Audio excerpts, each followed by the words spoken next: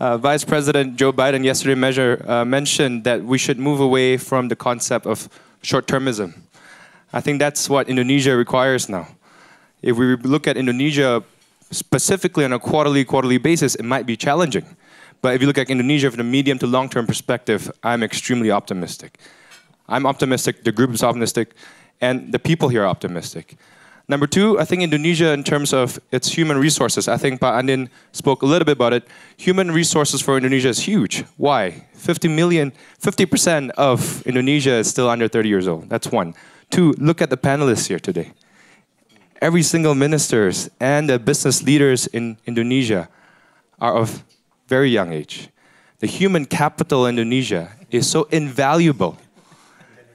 And the future of Indonesia can only be brighter moving ahead.